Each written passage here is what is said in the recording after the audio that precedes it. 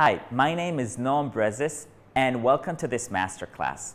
We're going to talk about the top 4 business KPIs that should be tackled by using AI and predictive analytics. So a little bit about myself. Actually, I became 40 this year, meaning that I'm not going to be in the Forbes 40 under 40, but I have 3 kids, very cute, 3 kids under 6. So at least I have that. I love data. I worked as a consultant about how to build infrastructure, query optimization, working with data, and actually having insights from data for a long time. And then I went to the academia, did a PhD in computational neuroscience, and actually that's where I met Zohar, my partner, and together we've built Pecan. A little bit about, trends in AI, and it's amazing, and maybe, thinking about AI, the technology is crazy, and we can do so much these days. But 75% of these models, of AI and ML models and projects, actually fail. And that's a big, big issue, because there's so many resources that we put in these models, and at the end of the day, we're even not using them. And it's a big question why, and we need to understand that before we even talk about the KPIs. Because it's going to help us to also understand what are the KPIs in our business that we need to understand which we're going to tackle. So what are the reasons that this high failure rate?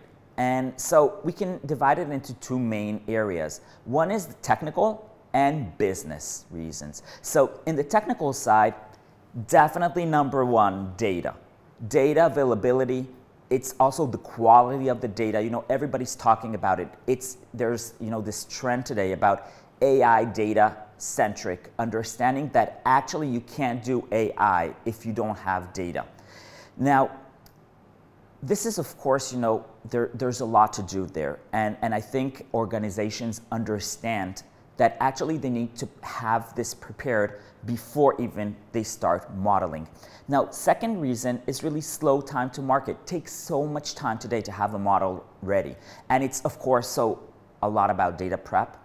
Also having what we call feature engineering, feature selection, and it's a cycle. So data scientists are going to build the model, but it's not that you can use it. You're going to go back, do more feature engineering until you're happy with the results that you have. And at the end of the day, you're going to have that model in production.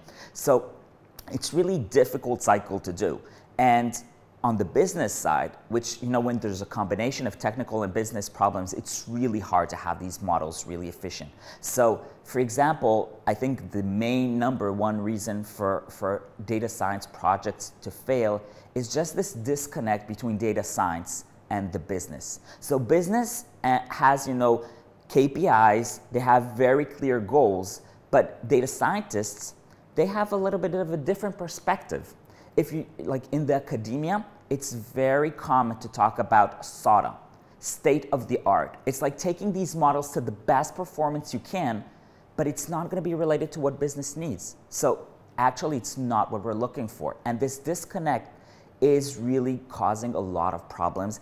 And data scientists are actually having models ready, but it's not what the business is looking for. So that's number 1. Actionability is very important. So you have a model, but then, it's like if you know what's going to happen in the future, that's amazing. But if you can't act on that and you can't change, actually, it doesn't help. And that's the whole point. We're going to use these models to change and to actually improve our business. So it's really important to have a model that actually we can use and which is actionable. And of course, short of resources, really hard to find good data scientists that can have our models built. Let's talk about the analytics landscape. So of course, talking about being data-driven, we need our business to understand really where it is at a current state using the data that we have. Now, first step is descriptive analytics. It's actually understanding what happened using the data.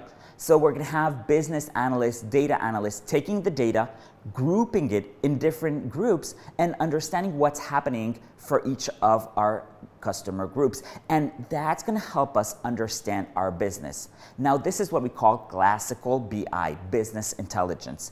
But the problem is that we know what happened, but it doesn't help us to change because we want to understand the future, where our business is going in order to do our actions and decisions. So that's what we call predictive analytics. It's not understanding the past, but actually projecting and having what's going to happen in the future.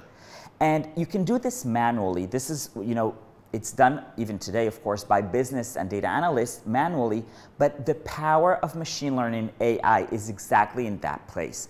It's to actually take all the data, and instead of understanding what happened, now we're going to understand and predict what is going to happen with our business. And what's amazing with ML is that actually it's going to be at the user level or customer level. So it's not just having these groups with a high level, but actually now you can really have a great granularity about your data and understand what's going to happen with each and every one of them.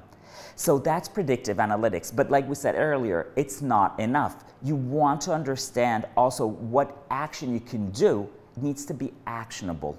What you can do in order to change the future, right? It's not only about knowing what's going to happen, but you want to change and take your business to a better place. And that's prescriptive analytics. Actually, what we're doing is instead of being reactive, we become proactive. How is that happening? So we have various steps that we need to go through in order to have ML models. Of course, we said first is to have our data. We're going to take data from data warehouse, from data lakes, combining it to one location, and then we're going to start to, of course, clean the data, have encoding, cleansing, imputation, which is the art of taking missing values and understanding how we're going to actually replace them to a real value. Feature engineering, which is having our data and making sense of our data for the ML model to really understand the patterns. And feature selection, which is about understanding what are the features that are the most important for the prediction itself. So once we have all this data part, of course, then we go to the modeling. Algorithms out there. This is, of course, very famous, talking deep learning, one of the most famous models these days, where we're going to take data and really have these models understand what's the pattern at the user level or the customer level. And once we have our model ready, we're going to analyze, of course, the results and have insights, understand really how the model's working, and then we can deploy it into production and to start using it on a daily basis. So we talked about how to build the machine learning model. But now let's talk about what we need on the business side, because remember, we said it's so important to have this alignment between the two. So let's understand how we're going to define the business question that we can really see how ML is going to help us with that question. So let's look at the different steps that we have on our customer journey. First step is customer acquisition. So we have a bunch of leads which we need to understand out of this large database which are the leads that we want to contact first, because we can't contact all of them, right? It's a large list. We really need to understand which have the highest probability to convert and become customers. So that's where we're going to use model of lead scoring. Understand for each of our leads, and remember, that's the power of ML. We can see this at the item level, at the user level, at the customer level. So for each lead, we're going to understand what's the probability for them to convert and become a customer. So that's very powerful for user and customer acquisition. Next step is about monetization. So once we have our customers, we really want to get the most out of them. And this is where we have upsell, cross-sell models. So we can understand out of the products that we have, which actually are the best suitable for each of our customers. And now we know exactly what offer we can give for our customers in order to have this upsell and cross-sell. And this is crucial for monetization. And we see, by the way, crazy increase in revenue using these models. We're going to talk about this just later. And final step is really about having our customers stay. I'm sure churn is something that you heard if you're on the business side. I'm sure that churn is definitely one, and in companies, this is one of the biggest problems that customers have, is really that they're not gonna stay. And we need to understand how we're gonna tackle churn. So having a churn model is very powerful. And the main reason is now that ML is gonna tell us actually, and this is what's called AI explainability, we're going to understand what is the cause for our customers to leave. And now we can really act, and based on that, we can have and reduce our churn rate. So that's the customer journey steps. Let's talk about operational efficiency. This is critical for CPG and retail businesses, where of course we have so many products that we're selling, but it's crucial to understand how much demand we have for each of these products. And so if we understand how much demand we have for each of our products, we can of course improve and enhance our operational efficiency. We talked about the customer journey and the various business questions.